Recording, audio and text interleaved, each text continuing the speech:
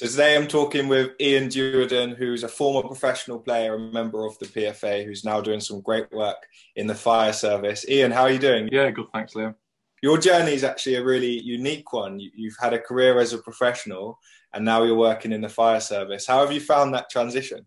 Yeah, very similar. I mean, compared to a changing room, being around a fire station, the camaraderie is very similar. A lot of ex-forces involved. Yeah, a lot of things in common between the two, and you can draw a lot of parallels as well. Yeah, definitely. And when you initially first took that step into transitioning out of full-time football, what were the challenges you faced during that period? Well, football was all I ever knew. I mean, I started off professionally at Burnley as a YTS footballer for 2 years, and then I signed a professional contract with them under Adrian Heath, and Chris Waddle was one of my initial managers as well down there. He gave me my Burnley debut, and you kind of cocooned into that way of life and that environment, and that's all you know. And it's very difficult to make that kind of break out of a footballing career. But fortunately, I mean, the fire service is an extremely good employer, and they do facilitate that as you develop within that career. And I found it quite easy towards the end, especially from the physical aspect, which never caused me many problems early on. Yeah, it's one of the most underestimated things, is just how fit you need to be.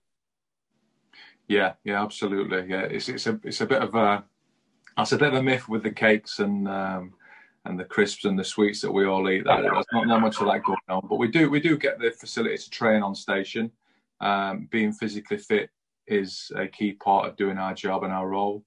I mean, the last thing you want to do is get into a burning building, get to a casualty and not have the strength and the energy to get somebody out. So, yeah, absolutely, strength is paramount without doubt.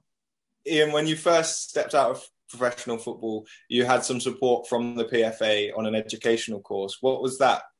Yeah, so the PFA funded an electrical qualification for me. When I first started on my first station up in Doncaster, one of my managers was an electrician as well on his days off, and I used to do a little bit of work for him.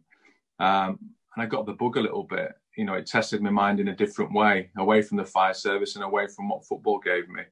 And I was fortunate that the PFA funded me 50% of my qualifications through a grant. And thankfully that's paying dividends now.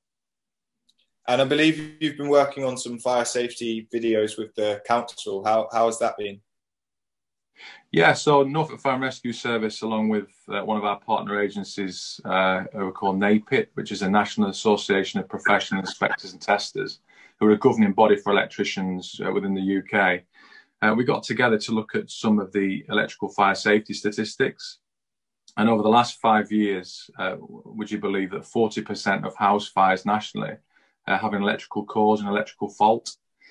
So when we picked up on that statistic, it seemed the natural progression to start doing a campaign and kind of isolating these and removing these figures. One of the things about Norfolk as well is that we're above the national average at 70%. So 70% of our house fires are started from an electrical cause.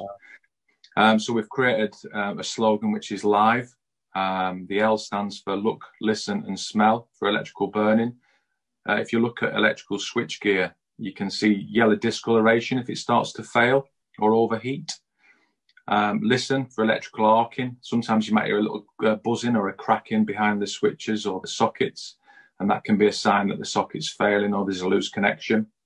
And also when electrical failure happens is kind of a pungent, fishy, plasticky smell, which is given off.